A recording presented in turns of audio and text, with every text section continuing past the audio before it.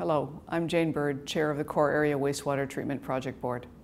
Most municipalities in the capital region are currently dumping raw sewage into the Strait of Juan de Fuca. The Federal Department of Fisheries and Oceans has declared that there must be secondary treatment of the region's sewage by the end of 2020. If the sewage treatment is not completed by then, the region faces federal action. The federal government has indicated that it is willing to help fund this project, but it has set a deadline for September 30th for the region to have a plan. The province has also indicated that it would help fund the project to help offset the burden on local property taxpayers.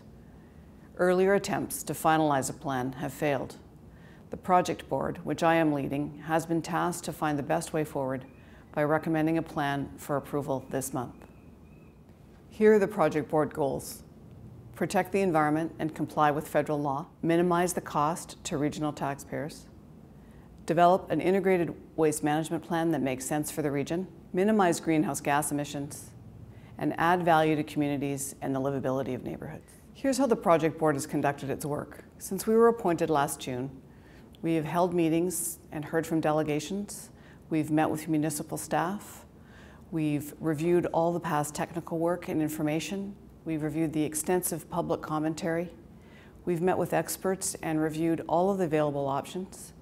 We've considered the technical issues and the public input in examining those options, and we created a methodology to allow us to apply criteria to those options to establish a short list.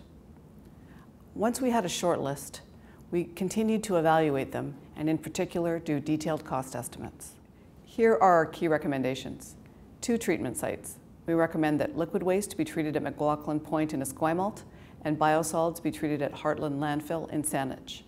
In addition, we propose that the Rock Bay site in Victoria be used as a construction staging area with use of barging to minimize road traffic in Esquimalt and Victoria. Let me just talk a little bit about the treatment process. First, with respect to wastewater, the revised plant design goes beyond what is required by the federal requirement known as secondary treatment and adds a 3rd layer of treatment called tertiary treatment. Biosolids will be handled at Heartland Landfill in Saanich. They will be digested using an anaerobic digester and stored there for the next few years. During that time, we recommend that the region engage in a consultation process with the public and stakeholders to establish an integrated waste management plan that will consider the use of biosolids and solid waste for the benefit of the region. Our plan costs approximately $100 million less than previous plans. There are a number of factors that contribute to this cost saving, but many of them relate to a revised plan to treat the biosolids at Heartland.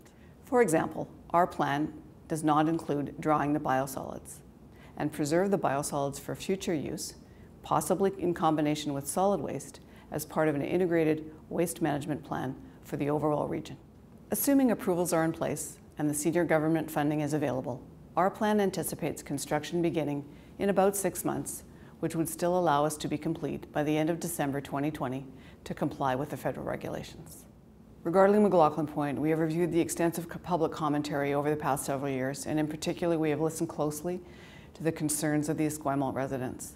They value McLaughlin Point as a community amenity, and they care deeply about the appearance of the building. We've asked for a revised design, and we believe it addresses the existing zoning requirements and the design guidelines. In particular, it includes extensive landscaping, it's set back from the foreshore, and features a walkway along the sea. And finally, we've created an amenity package for Esquimalt that reflects some of the things that they've said were important to them as a community. What's next? The project board's report has been submitted to the Capital Regional District Board. It will be placed on their board agenda for their meeting on September 14th.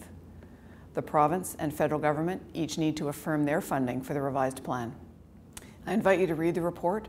It is now available on the CRD website. Finally, I would like to thank the members of the project board for their hard work. In particular, I'd like to thank the CRD staff and the staff of the municipalities of the core area. We appreciated their generosity in sharing their expertise and their ideas. Thank you very much.